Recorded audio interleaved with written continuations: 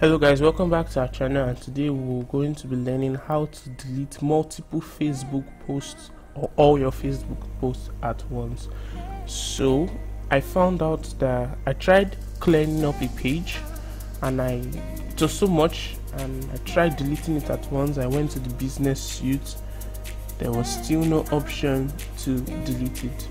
So I found out that the best way to do this, you have to Google Facebook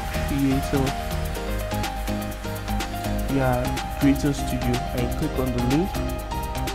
So once you've done that, it opens this up. You don't need to log in as long as you already have a Facebook account.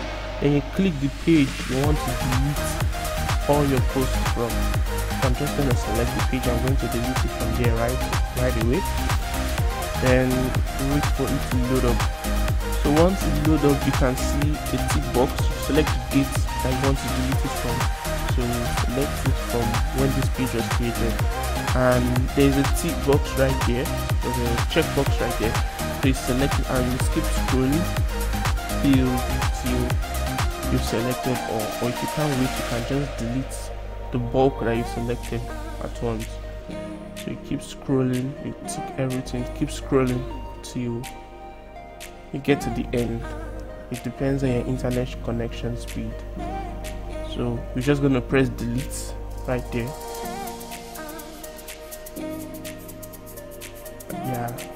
You'll do it again, depends on your internet speed. Okay, I think we've gotten to the end.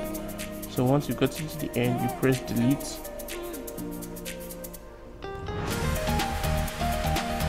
That's all. I really hope this video solved your problem. If you have any questions, please do leave it down in the comments.